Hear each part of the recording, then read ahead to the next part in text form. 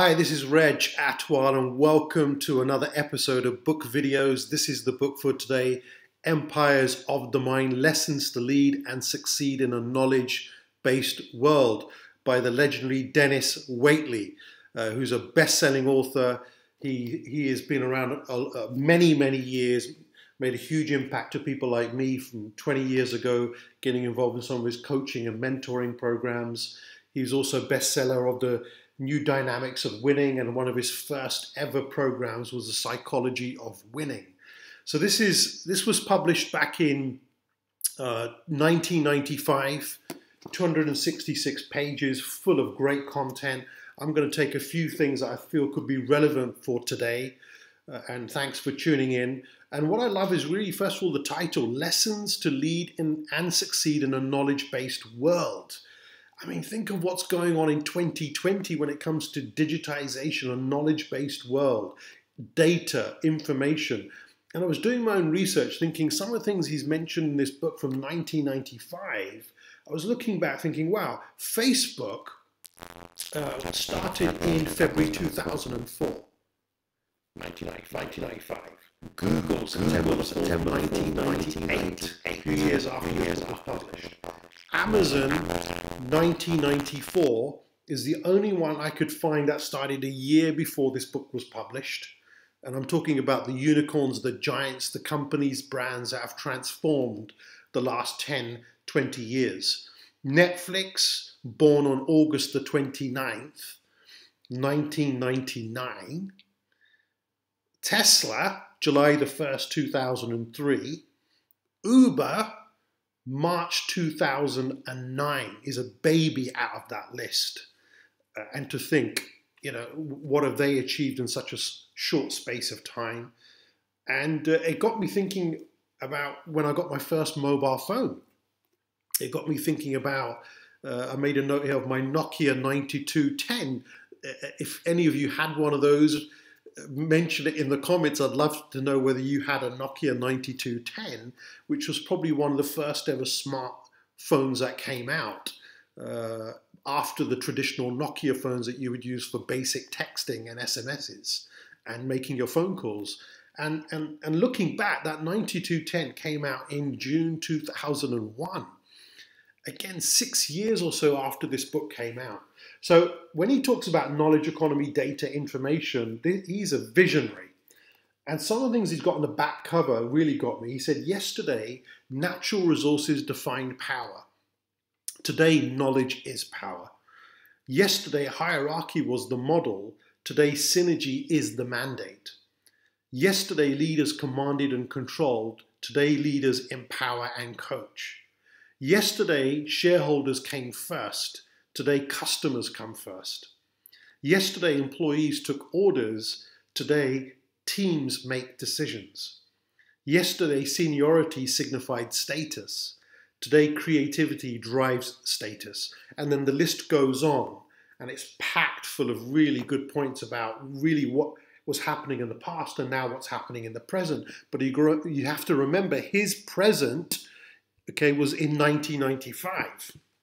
So I'm going to get stuck into a few really cool areas in the book that I really like, having a chance to reread it again for this video series. And he's got a real powerful quote. Dennis says, "You must learn from your mistakes, but not lean on your past successes." That's a very deep comment. You must learn from your past mistakes, but not lean on your past successes. He says, no society has ever survived its own success. No geographical empire or civilization has reached the top and stayed there permanently. All leading societies, industries, and countries of the past rested on their laurels, were knocked off their pedestals. When I gave a seminar for savings and loan executives several years ago at the depth of the S&L crisis, I was joined by John Madden, former head coach of the Oakland, now the LA Raiders, turned sports commentator. Colorful John summed up the essentials of winning and losing. You're only as good as next season. You never get your hand stamped to get back in the dance. When you win the Super Bowl or the gold medal, you think to yourself that you've arrived. And the tendency is to enjoy the view from the top. But when you're on top, you become a target and are benchmarked by all your competitors who want what you have. That's why it's difficult to repeat. And he says to-peat, or what we call three-peat, as a world champion in anything. I really love that. You know, don't get too big-headed if you're doing really well. Don't lean on your past successes. They're over. They're done. You're only as good as next week. You're only as good as next month. You're only as good as maybe what happened last week. So we have to keep growing, but you also have to learn from your mistakes. So he's got a whole section in the book where he talks about that. Moving on from there, I also like this quote. It says, you must continue to gain expertise, but avoid thinking like an expert. The acquisition of knowledge is a lifelong experience, not a collection of facts or skills. Not long ago, what you learned in school was largely all you needed to learn. You could rely on that knowledge for the rest of your life. With knowledge expanding exponentially, this is no longer true. Hundreds of scientific papers are published daily. Every 30 seconds, some new technological company produces yet another innovation. Your formal education has a very short shelf life. So in this world, Denis says, with ever more to know, leaders need, and many are demonstrating, a new attitude towards learning. Although most are too busy managing to spend much time in classrooms, they continue learning by teaching themselves, absorbing new ideas and knowledge largely on the run. I'm pausing here. That's one of the reasons why I wanted to put together this book video series on the channel, is for people who are on the run. They're too busy. When was the last time they picked up a book and read a book after graduating from university?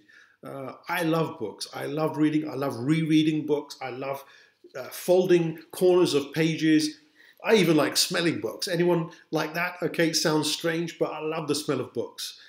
Touching them, feeling them, reading them, making notes, highlighting things. And it's amazing how many people don't do that, but hopefully book videos like this can give you small insights that can help you immediately. Their love of learning, he says, springs from a natural curiosity, and their risk-taking nature affects the way they learn. It leads them to dig deeper, to want to know not just how, but also why.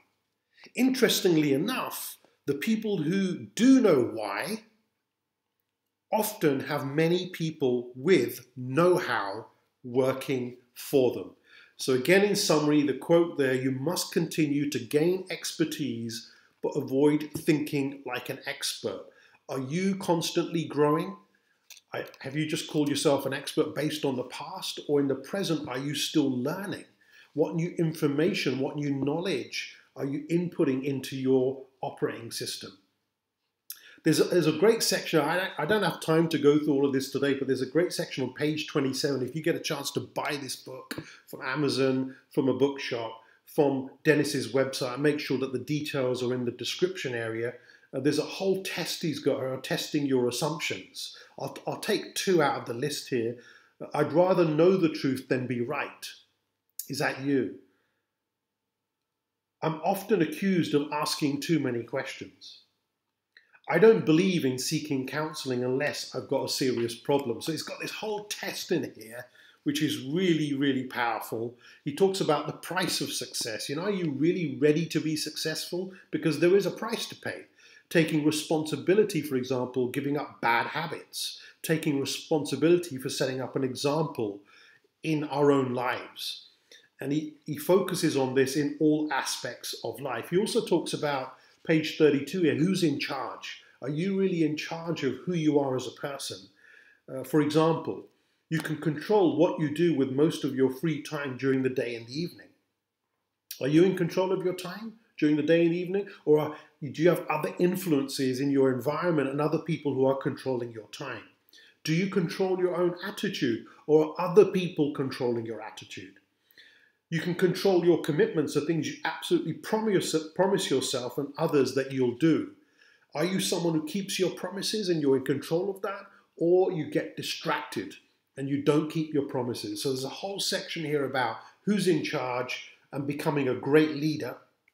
Moving on from here, there's a section here where he talks about self-esteem, and he really rattles everything. He's really looking at the contradictions, mirror, mirror on the wall. He talks about value is inside out. But essentially, when it comes to self-esteem, self-confidence, he's got 4 legs, as he calls it, on a chair, which need to be looked at if you really want to boost your internal, inside, and then outside self. And those are broken down as follows really briefly. One is a sense of belonging. If you feel that you've got a sense of belonging, he says that the psychologists call a affiliation drive, encompasses people, places, and possessions. Instinct for belonging, for being wanted, accepted, enjoyed, and loved by close ones is extremely powerful. So ask yourself right now, for you personally, as well as the people in your team, in your family business, or if you're an entrepreneur, first generation, maybe you're from a corporate, is there a deep sense of belonging for you and the people around you? Second, a sense of individual identity. He talks about that no human being is exactly like another, not even identical twin. We are all unique combinations of talents and traits that never existed before and will never exist again in quite the same package.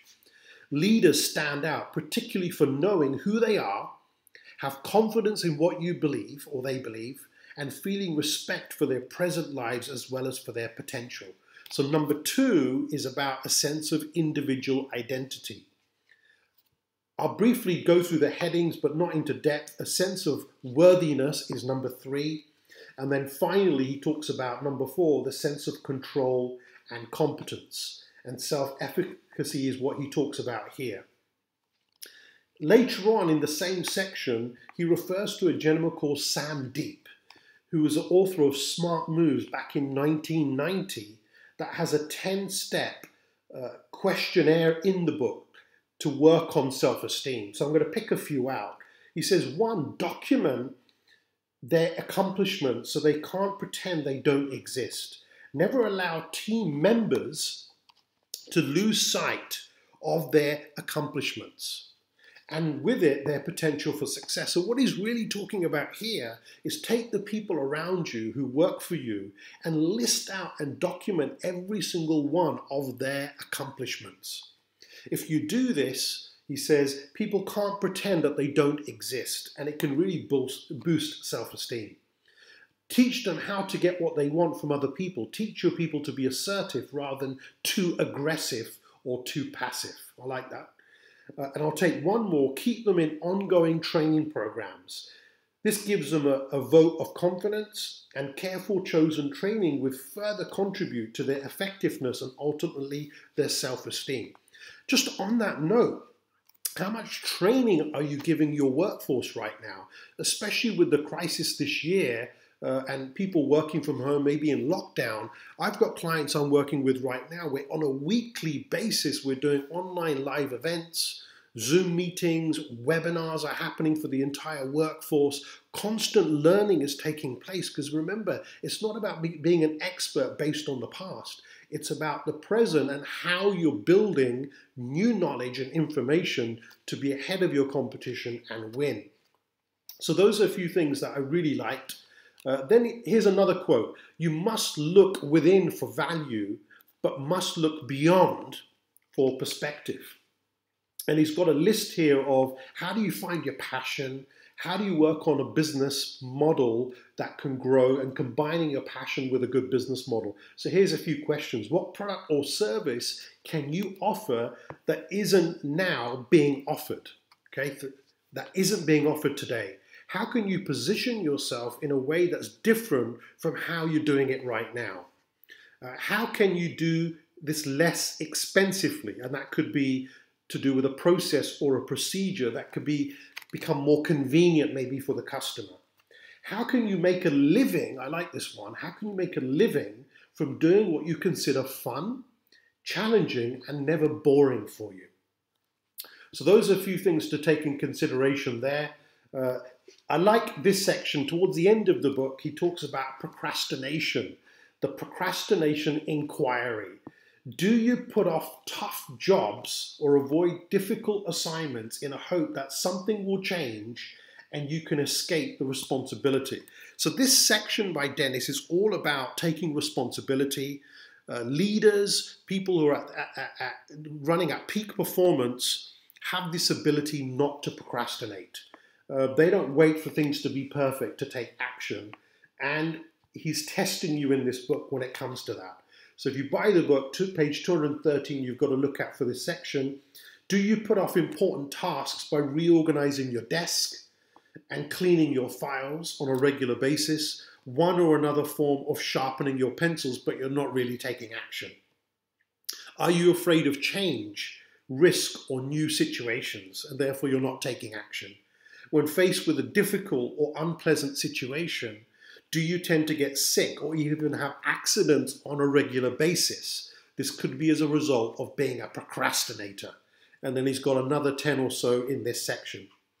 So he says here, 2 major fears that sire procrastination are fear of the unknown and fear of inferiority or looking foolish. Okay, so really stepping into the unknown and really looking foolish. He goes, a third fear of success is often overlooked. Many people, even many executives, fear success because it carries added responsibility that can seem too heavy to bear, such as setting an example of excellence that calls for additional effort and willingness to take risks. Playing it safe can seem more tempting than a need to step forward with determination, do it now and do it right.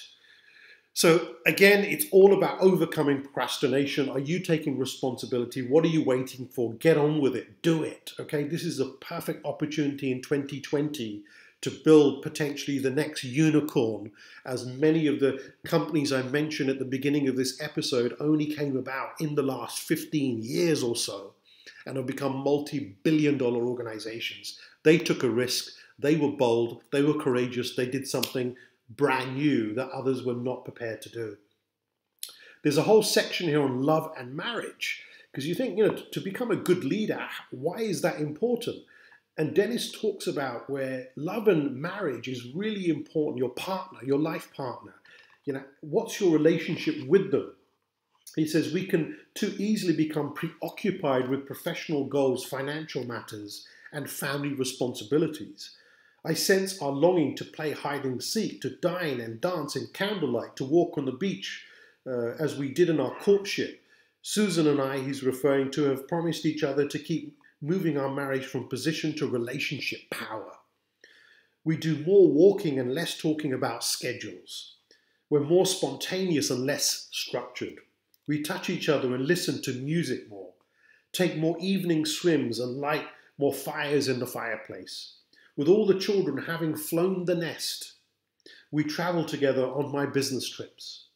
We want to experience each other without interruption. So we set aside more time without phones, manuscripts, faxes back in 1995, children or even friends. On our special days, Susan sometimes keeps intruders at bay by setting roadblocks with flashing lights in front of our driveway. I love that.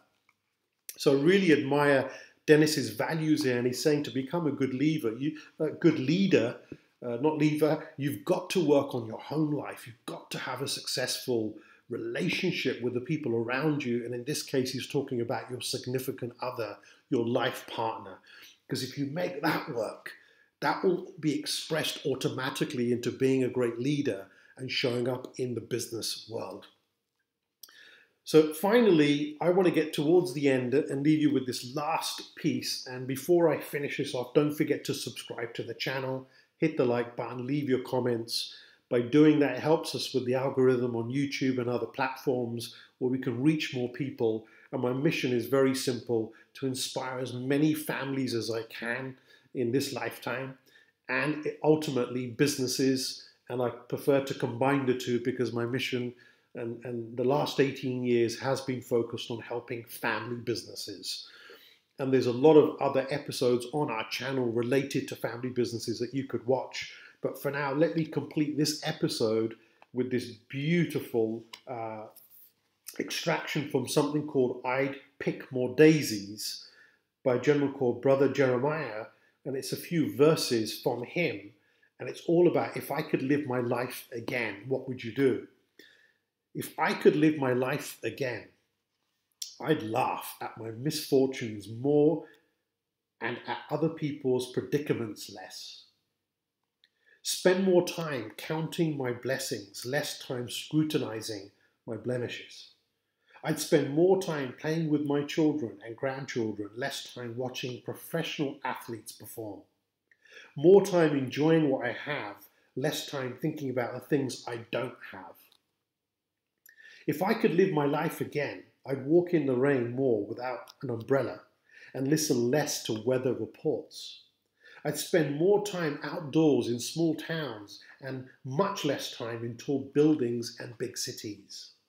I'd eat more of everything healthy and delicious, less of everything each meal, saving enough on the bill to feed a starving child. I'd do more listening and less talking so I could learn to understand rather than be desperate to be heard. I'd spend more time looking at trees and climbing them, less time flipping through magazines from dead trees. If I could live my life again, I'd get more beach sand between my toes and less friction between myself and others. I'd take more long baths and fewer showers. I can't explain why. I've always been in such a hurry to spend my time. I'd spend more time with old people and animals, less time with strangers at clubs and parties.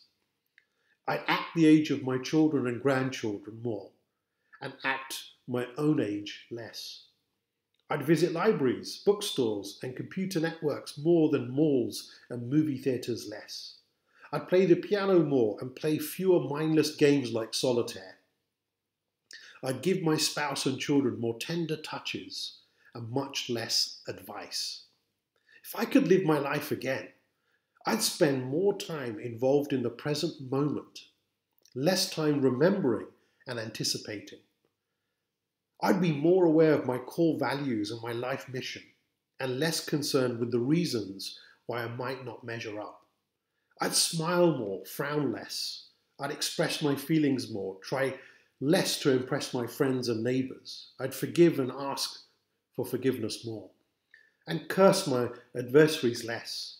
Most of all, I'd be more spontaneous and active, less hesitant and subdued.